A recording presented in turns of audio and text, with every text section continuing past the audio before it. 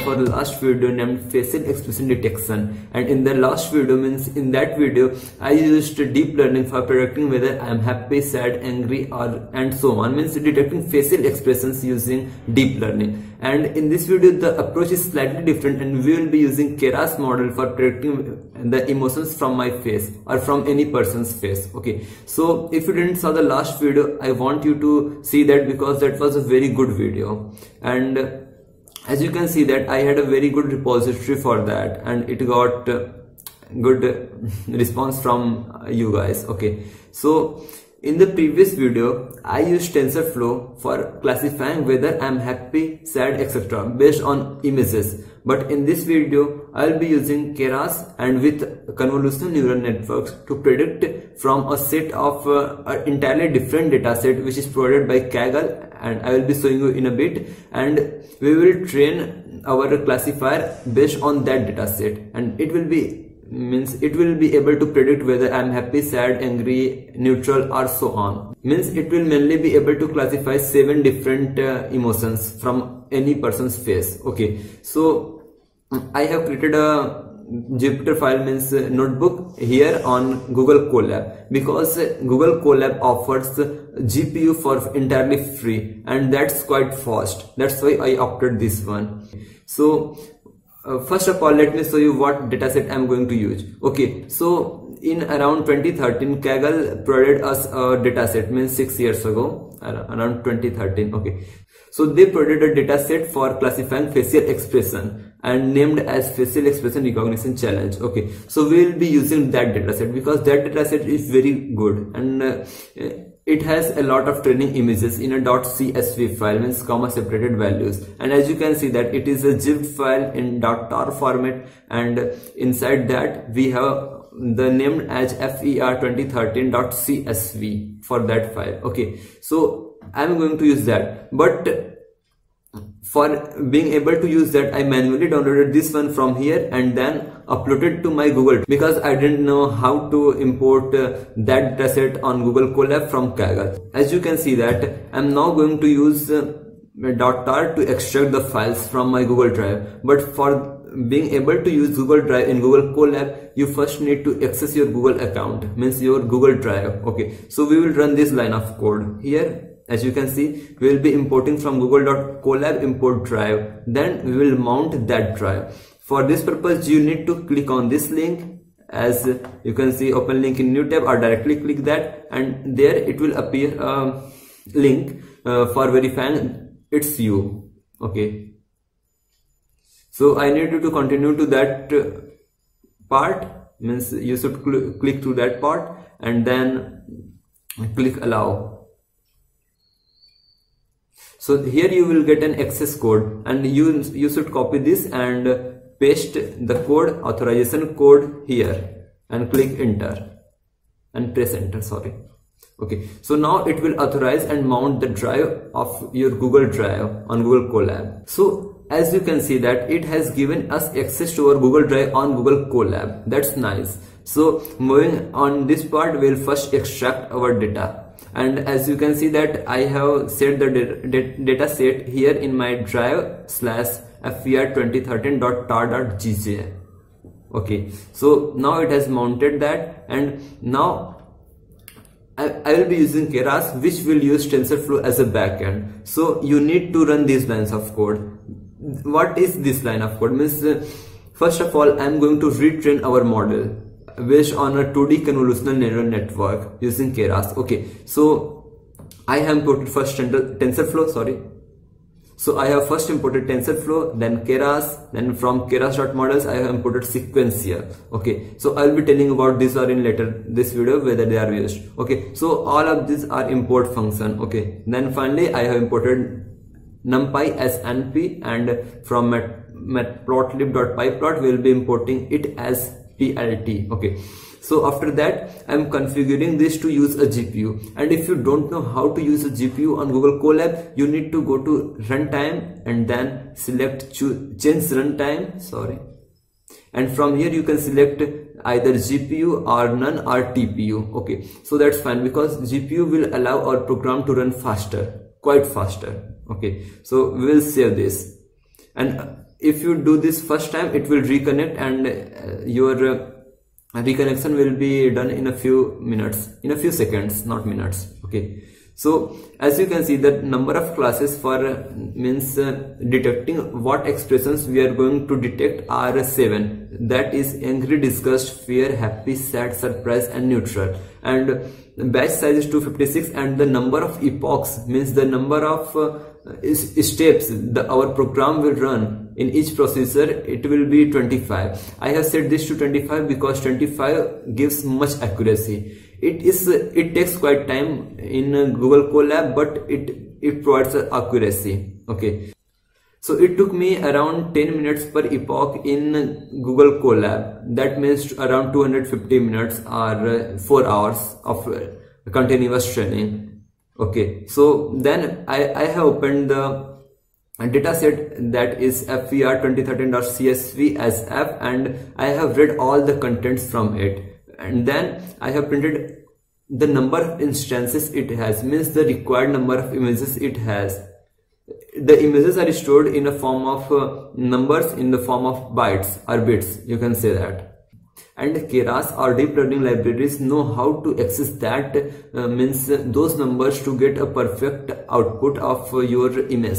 Okay, so then these all are empty list of means training and testing values, means this loop will contain all the files required to train and test. Okay, so finally we have created an array from using NumPy, and the name of the array is xtrain, and it will have the data set of training data. Okay, and ytrain of means those are the dimensions or the axis of our data. Okay, so similarly x test and y test and so on. Okay, so finally we have resaved them, as you can see here. Okay, so now we have printed the train samples and test samples, as you will see later in this video. Okay, here the main part comes into the play. As you can see, we have constructed a CNN model here, and name of the model is simply model, and it is using sequential function from Keras model, means Keras library, sorry for that. And then we have added means 3 layers to that convolutional model. So first we have imported the convolutional 2D model, and activation function is ReLU everywhere, and the shape of this activation function would be 48, 48 and 1, and it means our image, every image it will train be of the dimension 48 into 48. Similarly, we have added the second and third convolutional layer. Okay, so as you can see, everything here works on the activation function of ReLU. I'm doing this on ReLU because it's a quite good, means a very good activation function. Okay, so then we have generated the image data using these lines and saved it into a variable named gen, and then training generator as this line. Okay, so finally we have compiled all the data in the model, and as you can see, the matrices are accuracy and the categorical cross entropy. Okay, so then finally we have fit all the data, all the training data and testing as well as testing data into the model. Okay, so and here if fit doesn't equals to true, it will load all, means it will load everything that you previously saved. So if you are running this for first time, you need to set fit equals true, and if you are on subsequent run, you need to fit equals false, so that it will load your your trained data again and again, so you don't need to waste your time again and again. Okay, so here is a function for emotion analysis, and it will tell whether I am happy, angry, means as you can say angry, disgust, fear, happy, sad, surprise or neutral, and it will use pie plot for showing the image of the testing image as well as the graph whether I am happy and sad. So after retraining the model, as you can see, I got an accuracy of around 92.57%. That's quite nice. If you only train your model for 5 steps or 5 epochs, then it will give you only 50% or 50 to 55% accuracy. But in further steps, you will get around 90% accuracy. That's quite good. Then finally, I have saved the model as model25.h5. 25 for the number of epochs. Okay, so here you can see that train loss is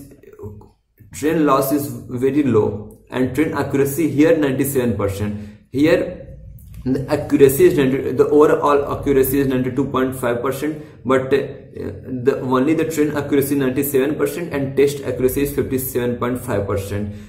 because this is very good, because the winner of that Kaggle challenge had only 34.4, means around 34% accuracy. So our model is giving us 57.5%. That's very nice. Okay, so we have finally printed the confusion matrix. So finally we have monitored the test results. For example, if our test results are good or not. As you can see, we got only 57% accuracy. So finally I have imported again, means I have loaded that model, that entire model that is saved, means they saved, means I saved the model here as model25.h5 and explicitly imported it again for showing you how you can use or reuse that again. Okay, so here you can see I have created a function as it was on the above side, means it will plot a graph about accuracy, means I will show you what graph it is plotting and then explain every bit. Okay, so now we will test a file. So as you can see guys, I have manually uploaded this 1.jpg file on Google Colab. Okay, and I may show you, and if I open that in here, okay, so this is the image. I downloaded it from Google and then uploaded it to Google Colab. Okay, so if I run this program, if I test that image using our trend dataset, let's see what we get.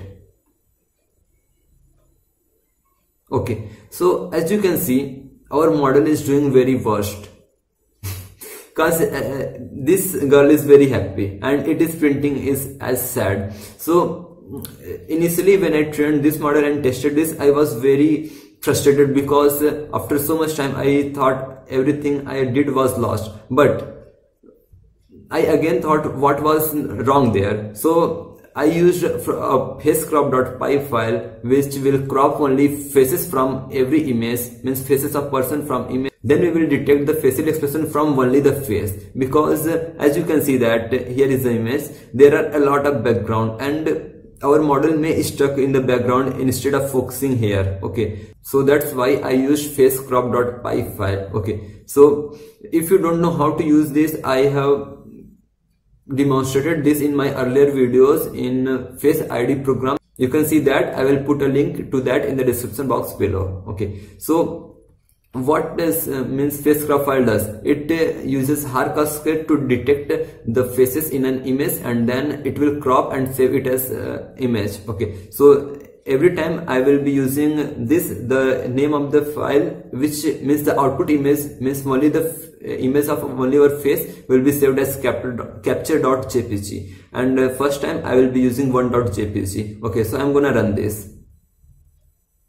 So here you can see that I got capture.jpg, and if I open this in new tab, you can see that, let it open. So you can see that we have got only the image of only face, and now we can run again this program. Means we can again run the test only on the facial image. Okay, so I'm gonna rename it to capture.jpg. Okay, so as you can see that it's now predicting very well, because the accuracy of happy, means the prediction of accuracy is about 70%, and that's very nice, because as you can see that in earlier time, if there was all this, means the bloody kind of thing, then the model was stuck there, and you can test again with a lot of image. For example, let's say I'm opening second image 2.jpg. I have downloaded this one too from Google and then uploaded it to Google Colab. Okay, let it open. So here is the image, and as you can see it is very sad, and let's see what happens when I run this. So its name is 2.jpg. Okay, so as you can see that emotion prediction is said around 100% accuracy, means it is around 98 to 99% that it is very sad, and that's very good. So guys, that's it. And one more thing I want to show you, that if you want to test it in real time, so that's why I am using this code. So what is the use of these lines of code? So it will open an instance on Google Colab, and then it will capture an image from our from the web camera of our PC or laptop, whatever you are using. Okay, so it will be taking a photo, and I'm agreeing that I have not created this program. As you can see, I have got this file from this link, and you can go ahead and see that link. Okay, so what is the use of this program? So it will open an instance, and then it will capture an image. Okay, so I'm gonna run this, and finally it will save the file as photo.jpg. As you can see, now I'm going to run this function. Okay, so as you can see, if you are running this for first time, it will ask for your webcam permission, and for subsequent run you won't be getting any of that. Okay, so here is as you can see, a button for capturing this for capturing the image. Okay, so I'm now gonna capture. Okay, so it has been captured, and when I refresh the files, it will be saved as photo.jpg. And if I open this in new tab, okay, so that's not a good expression. I'm going to take this again. Okay, so let's see, and by running this program, let's see what happens, whether our model predicts it right or wrong. I'm going to open it in new tab, and in this fragment of code, I'm going to rename it to photo.jpg. Run it again, run this fragment of code.